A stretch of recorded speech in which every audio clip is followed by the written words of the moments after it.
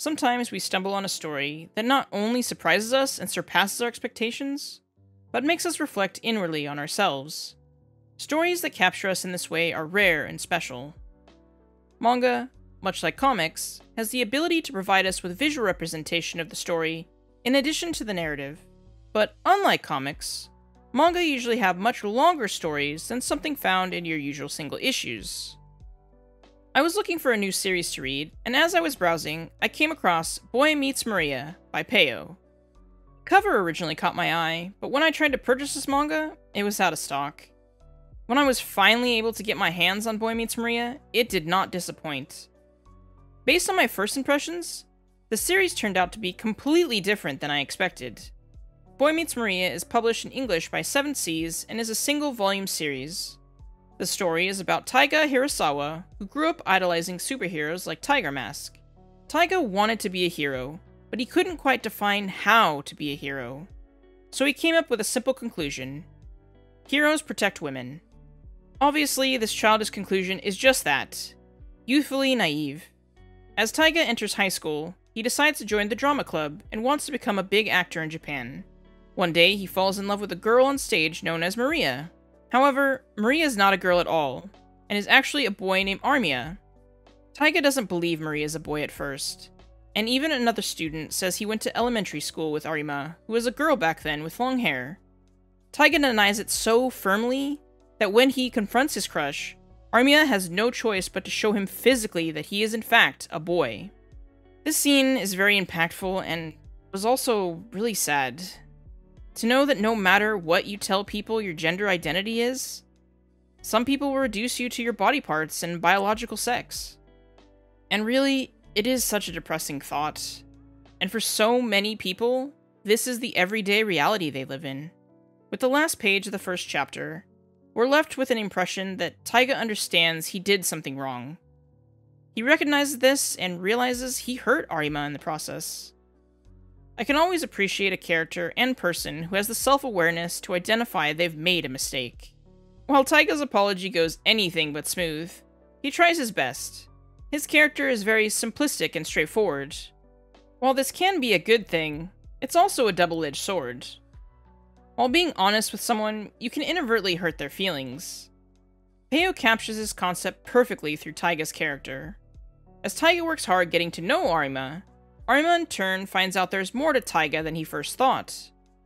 This story primarily takes place in the drama club during high school. This setting creates tension for the characters, providing further fuel for the plot. Arima presents as a woman while acting, but his peers expect him to make a concrete decision about his identity, and put external pressures on him. Throughout the story, we're given glimpses into both characters' backgrounds. The happy-go-lucky Taiga reveals he's experienced his own share of trauma and challenges. Taiga is fortunate to have friends who look after him. I thought both his friends, Fukumaru and Tetsu, balance being frustrated with Taiga, but also supportive. It reflects both the ups and downs of what being friends with someone entails. It's not always smooth sailing, but when you care about someone, you work at it. Arima's story, on the other hand, unravels slowly in comparison.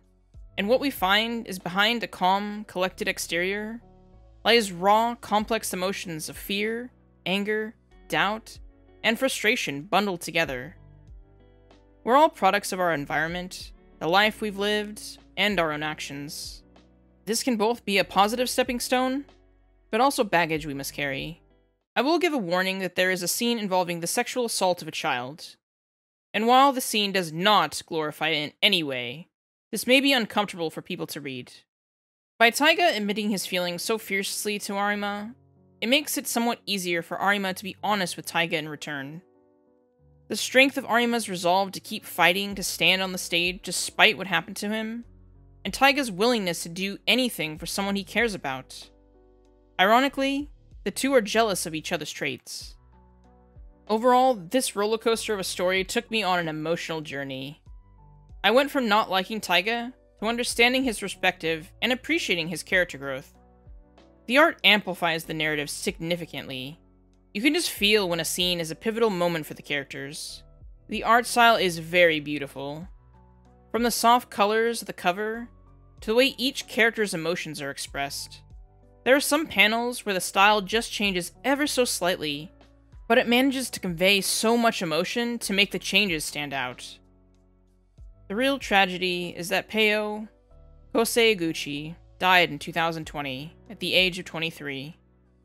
We won't get to see any more of the wonderful stories and art they create. While Boy Meets Maria is the only work of theirs published in English, they are credited for 2 other series, Himio Alive, which was discontinued after the author's death, and Mother, Yoshiki Tribute Comics, Pollyanna, Volume 2, a manga anthology to the video game series Mother, as it's known in Japan, or Earthbound as it's called here in the US. In spite of this, we are so fortunate to be able to read Boy Meets Maria. I greatly enjoyed this story, and if you're a fan of stories like My Summer Review or Boys Run the Riot, you'll enjoy Boy Meets Maria. If you haven't given this series a read, I hope you decide to pick it up. There are not a lot of stories featuring non-binary representation. I hope this story will garner more attention because it deserves it.